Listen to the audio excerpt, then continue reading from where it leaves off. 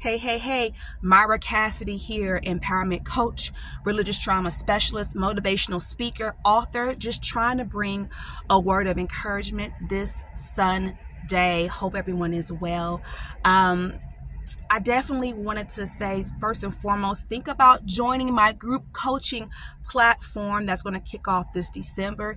It's for the purpose of building community for women who identify as Jehovah's Witnesses, who are experiencing severe anxiety or basically religious trauma, or who, like me, have religious trauma syndrome.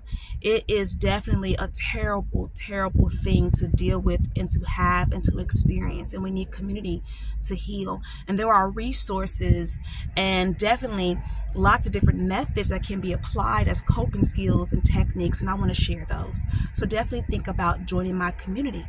The thing about it is you probably don't know that you have it.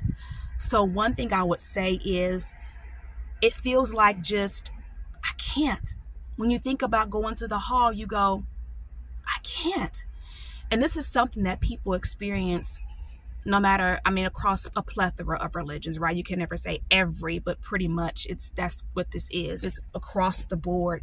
Certain people experience so much trauma within their faith-based communities that it causes severe trauma, not just church hurt or hall hurt. This is severe trauma to the point where you may experience panic attacks. For me, I can't even read my Bible. So thank goodness through my studies at Indiana Wesleyan University, learning about this and studying psychology, at least I can read, the English Standard Version to a certain extent before I feel overwhelming feelings of anxiety and so forth. And unfortunately, that's the look of this. It's bad. And when you're in it, you feel so alone. But a lot of what you're experiencing is normal. You just don't know because you don't know where your resources are. You haven't met people who have similar experiences. And once you get connected and you understand that you're not alone, you'll do so much better. So think about joining that community. All right. December. It's December, okay? First Tuesday in December is when it kicks off, and we'll meet every Tuesday bi-weekly. Okay, 7:30 to 8:30. More information to come. I want to talk to you about Teresa Graves. What is my connection with Teresa Graves? Well, Teresa Graves was the first African-American woman to be featured on a crime drama series. Trying to get it right, so I got some notes. She played the character Get Christie Love. I used to have the movie. I let somebody borrow it. Never gave it back, but that's okay because I do that kind of thing too. Get Christie Love. Oh my goodness. I love Get Christie Love. I love that movie. And just Teresa Graves, she's just this beautiful, gorgeous, talented Black woman, actress, singer, and so forth. And my connection with her, I learned about her actually when I was disfellowship because she had died that time. So back in those years when I was disfellowship from 17 to 21, she unfortunately died. And there was a information in Jet magazine that was published about her.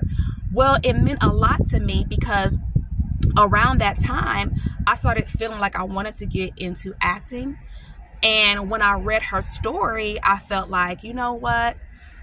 I'm okay. I'm okay because, Teresa Graves made decisions not to continue to pursue her acting career because she wanted to focus on her ministry. So what happened with Teresa Graves was she became one of Jehovah's Witnesses in 1974.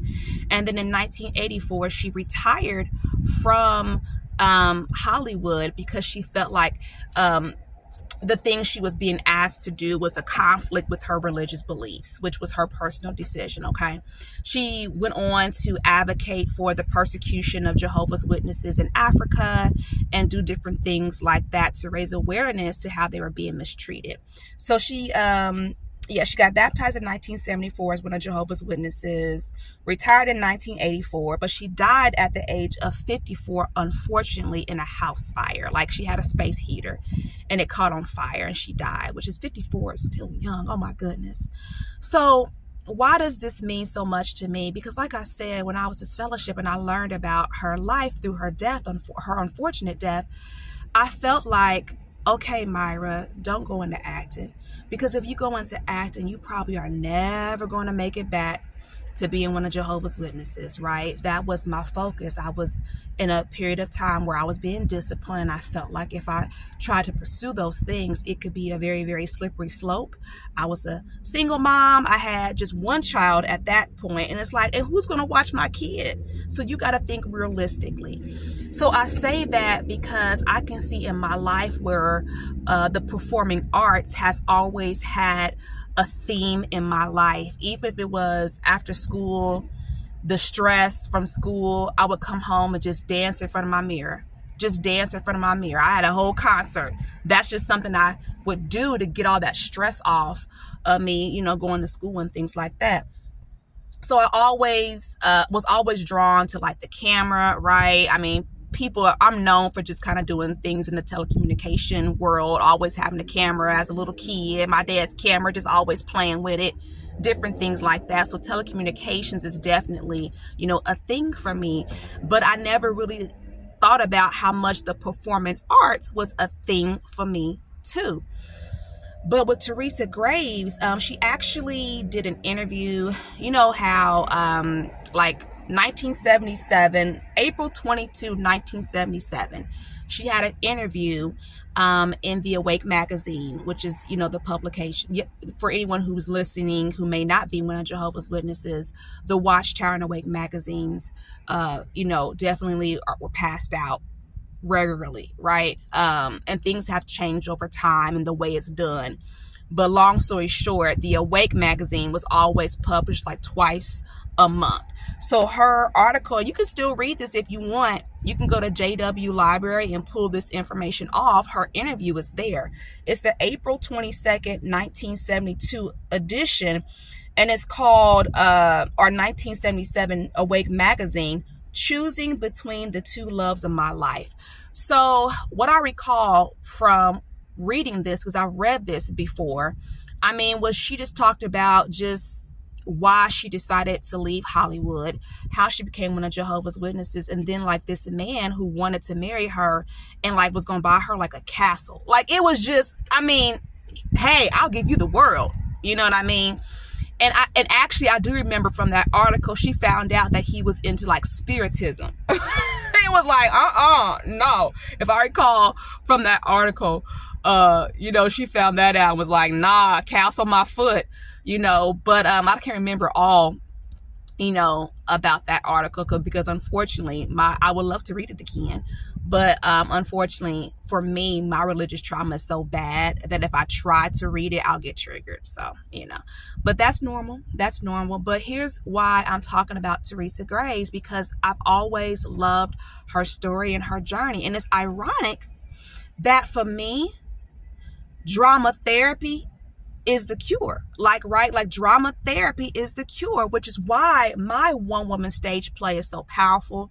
This work that I'm doing to share my journey as a documentary is so powerful because drama therapy is actually what's working for me. And for so long, I suppressed any desire to, you know, get into the performing arts and so forth. Of course, that's like frowned upon, right? Like, you're not really considered to be a spiritual person if you want to be an actress, right? And let's just say it bluntly. That's what it is, right? So for me, keep in mind that I had seen several therapists over the years. Definitely when I first started going to therapy, that therapist was amazing, but I couldn't afford the cost. So I definitely had challenges. And for me, when it comes to mental health, like if something's wrong with me, you better be sure. So I'm willing to pay and do self-pay. So I've had just so many different experiences paying, you know, $70 an hour out of pocket and, you know, doing different things, you know, being with one therapist and it not going well. Unfortunately, not being able to find a good therapist for my children, which has been super frustrating. I mean, literally so bad that like, just real bad. Look, real bad. I know the therapist didn't mean any harm, and a lot of it had to do with the laws in Indiana, but literally I got put in contempt of court you know, because of something that our family therapist was telling us. She was absolutely right with everything she said. Don't get me wrong, but the laws of Indiana don't protect children who are being emotionally abused, unfortunately. So I've had some pretty bad experiences, which thank goodness, you know, I went and did it myself. But for me personally, drama therapy works. Drama therapy works. I've studied it. Performing while my one-woman stage play has been a blessing. It hurts, but it feels good at the same time. Because with drama therapy, the way it goes is you have to feel it to heal it. So by me speaking my journey and starting with my childhood trauma on through this hour depiction of my life into where I ended up a divorced, powerful woman, accepting what has happened. I mean, it's just so much healing through it. So the thing about drama therapy is that it's an underrepresented field. And it's interesting to me. It's just so interesting to me because a big part of my journey in leaving domestic violence was I was getting ready to lose my mind. And instead of straight up losing my mind, I sat down and started to write. Okay. And it just so happens that the first couple of pages of my book sounds like a monologue. So I said, okay, I'm going to speak it, not knowing why. I'm going to get on stage and I'm going to speak these first couple of pages from my book. And that was my very first YouTube post on my YouTube page, was me speaking. You're ugly. You're stupid. You're fat. You're dumb. I'm reliving what happened to me when I was 18 years old. And I was being abused by my brother, calling me ugly, stupid, fat, and dumb. And that is the space that I was in. I mean, I've been through a lot. And it's so emotionally destructive. It's so much narcissistic abuse. It's so much spiritual abuse and narcissistic spiritual abuse. All of that destroys your nervous system. So the way I get my power back is by speaking that out. And somatic processing, right? I'm learning how to speak it out and to go back to those places through emotional recall. And even I'm working with an acting coach, an amazing acting coach, by the way, veteran actress. Love her so much. She is amazing. But, you know, when we're working together, you know, she'll ask me, did you say that like you did it just then? Is that what happened when it happened? I'm like, no. And she's like, give it to me like it happened. And that just helps me so much. She's such an amazing acting coach. And the reason why she is such a blessing for being in my life is because, you know, we've been in each other's lives for a number of years. And I was just telling her one day in a conversation, you know, there's really no drama therapist here in Indianapolis, Indiana. So I'm going to look for an acting coach. For one thing, I think that it's going to help me heal. And also, you know, I want to do this play.